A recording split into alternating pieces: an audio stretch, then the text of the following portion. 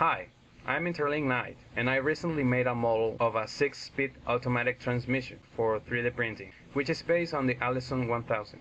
I put a link on the description if you want to print this model. Although I did some modifications to my model for 3D printing, the way it works is the same as the real transmission. So I thought it would be nice to use this model to show you how an automatic transmission works, and how exactly the energy is transferred from one place to another to get all those key ratios. Each transmission is different, but most of them work basically the same way that this one, using planetary gear sets and applying clutches to connect parts of the transmission to the input, or to prevent parts of the transmission from moving.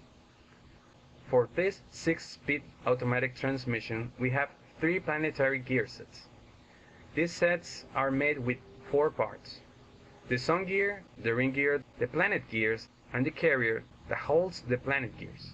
From this, we have these 3 parts that we can connect to the input or hold still to prevent it from moving.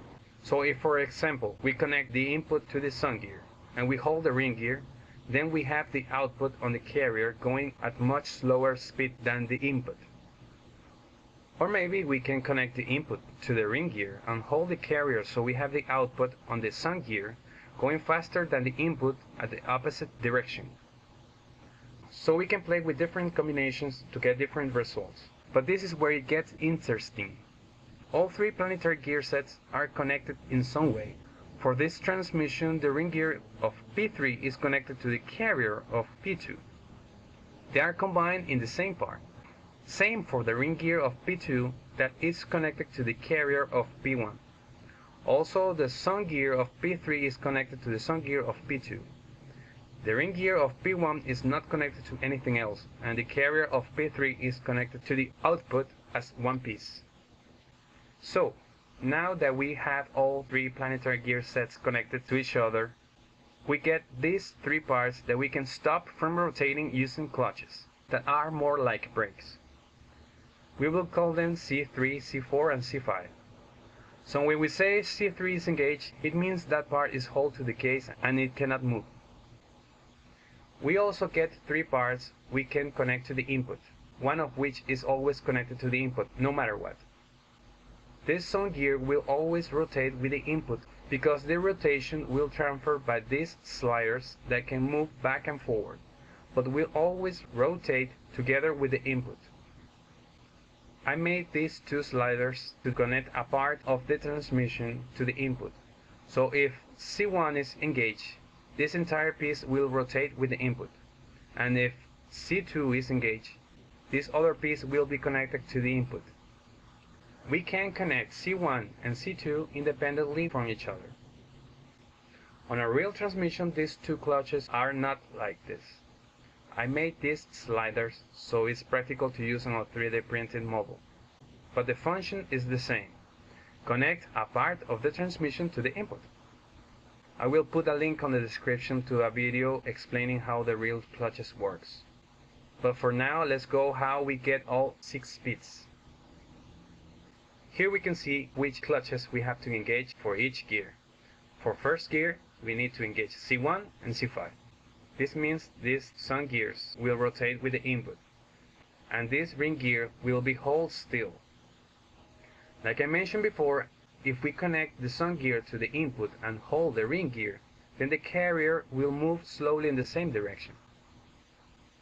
For this model, the ratio is 3.2 to 1, meaning that the input has to rotate a little more than 3 turns to get 1 turn from the output. The other 2 planetary gear sets are also moving, but they are not transferring anything to the output, so we can ignore them for now. For second gear, we need to leave C1 engaged, but instead of engaging C5, we now engage C4, which is the ring gear of P2. Let's take a look at P2.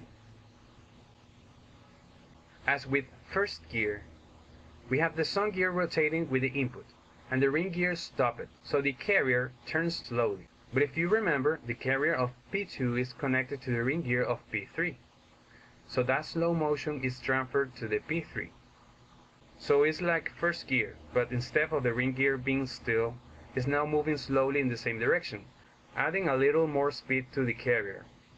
When the ring gear was hold still, we got a 3.2 to 1 ratio. But now that the ring gear is moving slowly in the same direction, the final ratio is 1.86 to 1. P1 is also moving, but again, it's not playing any role in second gear either. For third gear, we keep C1 engaged, but now we engage C3, preventing the ring gear of P1 from moving. This results in something like we got in second gear, but now we add the slow motion of the P1 to everything else. First, let's take a look at P1. If you remember, this song gear will always rotate with the input no matter what. And since the ring gear can't move because the C3 is engaged, the carrier is moving slowly in the same direction. The carrier is connected to the ring gear of P2, so it's the same as with second gear. But instead of the ring gear being stopped, now it's moving slowly, adding more speed to the carrier that connects to the ring gear of P3, adding that speed to what it would be first gear.